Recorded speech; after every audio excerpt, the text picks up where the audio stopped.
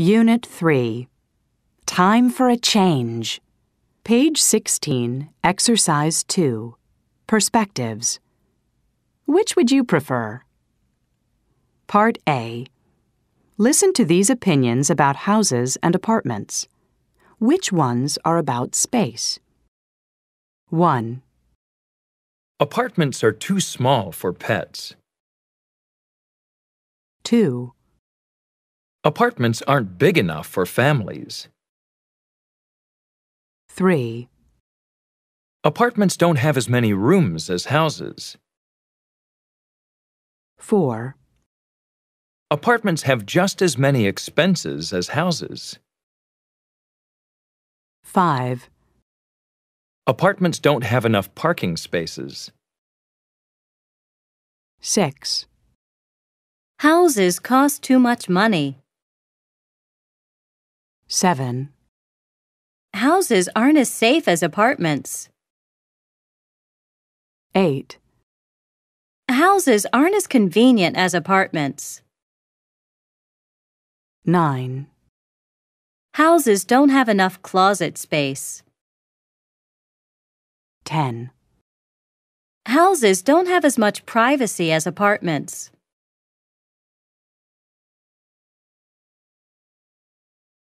Page 17, Exercise 3. Grammar focus. Evaluations and comparisons. Evaluations with adjectives. Apartments aren't big enough for families. Apartments are too small for pets. Evaluations with nouns. Apartments don't have enough parking spaces. Houses cost too much money. Comparisons with adjectives. Houses aren't as convenient as apartments. Houses are just as convenient as apartments. Comparisons with nouns. Apartments have just as many rooms as houses. Apartments don't have as much privacy as houses.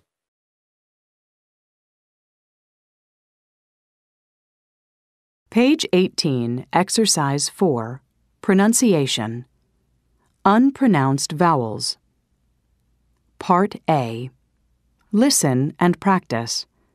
The vowel immediately after a stressed syllable is sometimes not pronounced. Average. Different. Separate. Comfortable. Interesting. Vegetable.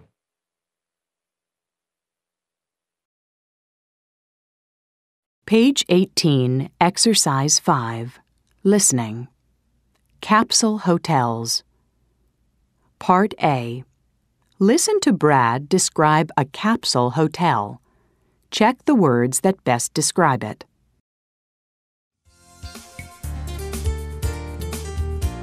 Welcome to the program, Your Home is My Home. Our guest tonight is Brad Phillips from California. Brad, tell us a little bit about yourself. What do you do? Well, at the moment, I'm working as an English teacher in Tokyo, Japan. Tokyo is an exciting city, but it's also very spread out. It can sometimes take hours to go from one part of the city to another. When I don't feel like going all the way home, I sometimes stay in a capsule hotel. A capsule hotel? Can you explain what that is? Yeah, it's a hotel with lots of small rooms. Actually, they're not really rooms. They're spaces that are 2 meters by 1 meter and only a meter high. In other words, they're very cramped. But the hotel is cheap and very convenient. And what's inside each little room? Or should I say each space? Well, inside every capsule, there's a bed, a TV... A TV? Really? Yeah, and a reading light, a radio, and an alarm clock. The hotel also has lockers where you can keep your personal belongings. Interesting. So what kind of people stay in a capsule hotel? Well, probably people like me. People who miss the last train home or don't want to go all the way home only to turn around and come back to work again. It gets pretty busy, as you can imagine. Finally, would you recommend a capsule hotel to other people? Sure, the rooms are small, but you get used to sleeping in a small space. I just wouldn't recommend a capsule hotel to people who can't relax in small, cramped spaces.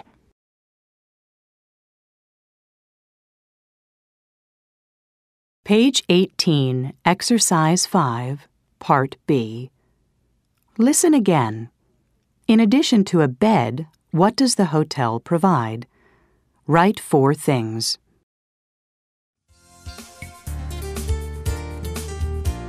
Welcome to the program, Your Home is My Home. Our guest tonight is Brad Phillips from California. Brad, tell us a little bit about yourself. What do you do? Well, at the moment, I'm working as an English teacher in Tokyo, Japan. Tokyo is an exciting city, but it's also very spread out. It can sometimes take hours to go from one part of the city to another. When I don't feel like going all the way home, I sometimes stay in a capsule hotel. A capsule hotel? Can you explain what that is? Yeah, it's a hotel with lots of small rooms. Actually, they're not really rooms. They're spaces that are 2 meters by 1 meter and only a meter high. In other words, they're very cramped. But the hotel is cheap and very convenient. And what's inside each little room? Or should I say each space? Well, inside every capsule, there's a bed, a TV. A TV? Really? Yeah, and a reading light, a radio, and an alarm clock. The hotel also has lockers where you can keep your personal belongings. Interesting. So what kind of people stay in a capsule hotel? Well, probably people like me. People who miss the last train home or don't want to go all the way home only to turn around and come back to work again. It gets pretty busy, as you can imagine. Finally, would you recommend a capsule hotel to other people? Sure. The rooms are small, but you get used to sleeping in a small space.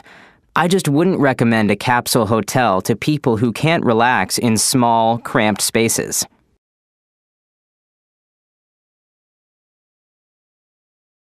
Page 19, Exercise 8, Conversation. Making changes. Part A. Listen and practice. So, are you still living with your parents, Terry? I'm afraid so. I wish I had my own apartment. Why? Don't you like living at home? It's okay, but my parents are always asking me to be home before midnight. I wish they'd stop worrying about me. Yeah, parents are like that. And they expect me to help around the house. I hate housework. I wish life weren't so difficult. So, why don't you move out? Hey, I wish I could. But where else can I get free room and board?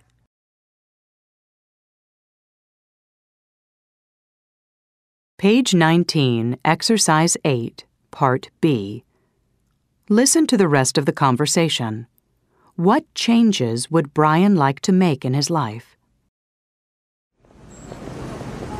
Yeah, it's sometimes pretty hard to pay the rent. I'm thinking of finding a new job. Really? What kind of job would you like? I'm not sure, but I wish I worked somewhere else. I'm tired of this place. I need to live somewhere more exciting. I know what you mean.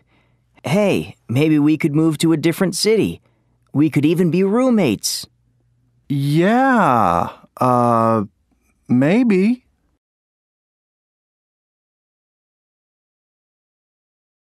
Page 20, Exercise 9, Grammar Focus. Wish. Use wish plus past tense to refer to present wishes. I live with my parents. I wish I didn't live with my parents. I wish I had my own apartment. Life is difficult. I wish it were easier.